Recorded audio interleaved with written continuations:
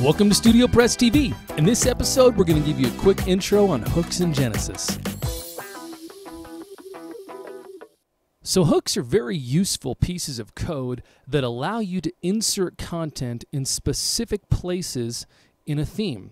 Now, Genesis has a lot of different hooks that are built into it that allow you to place your custom content in a lot of different places inside your child theme that you're working with or the custom theme that you're building. Now, on the Studio Press site, we have a resource that's called the Hook Reference that shows you all the different places that you can hook your content into the theme.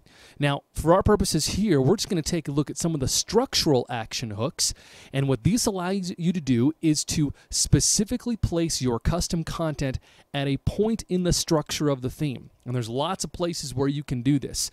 You have Genesis before, which will place your content after the opening tag in the document source. You have before header. That places your content immediately before the header. After header does exactly what you would think it would do. It places your content immediately after the header. So there's lots of these different places in the structure that you can insert your custom code. And the beauty of hooks is that you don't have to modify the theme files.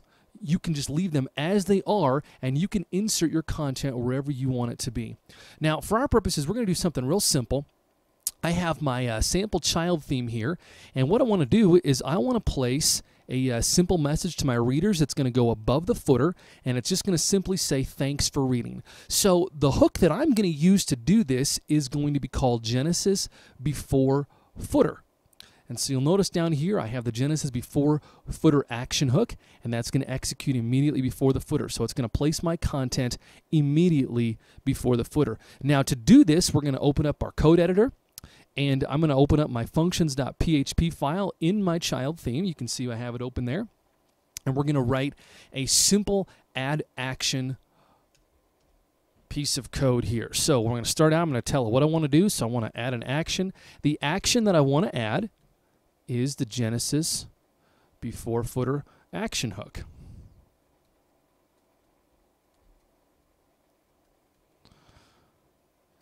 And then after I tell it exactly where I want it to be placed, so that's the hook, that's the location, it's going to be Genesis before footer, it's going to go before the footer in my Genesis theme, I now need to write my function. And all the function is the code that I want to insert, the content that I want to go before the footer. So right here what we're going to do is we're going to tell our functions.php file what the function name is that we're writing. You can give it any name you want, so I'm just going to call it my sample text.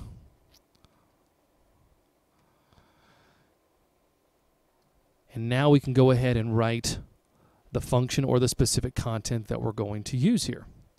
So I'm telling it what function. I'm going to reference back to the function that I just named there called mySampleText.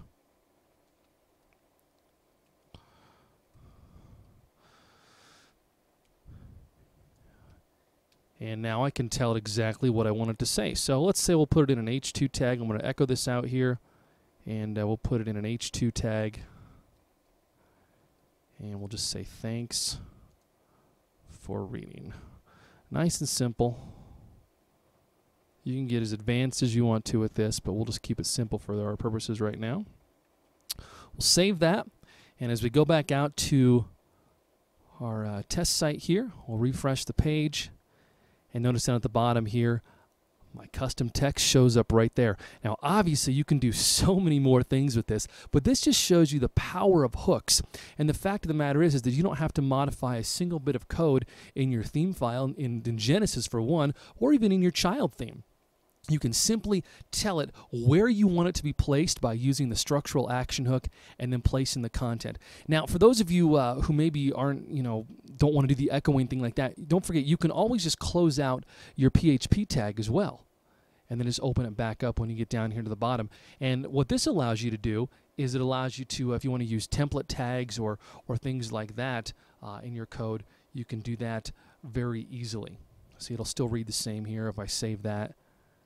And then you can just basically just kind of use normal HTML in your functions.php file if you just close out that opening PHP tag, and then just make sure you open it back up before your function ends.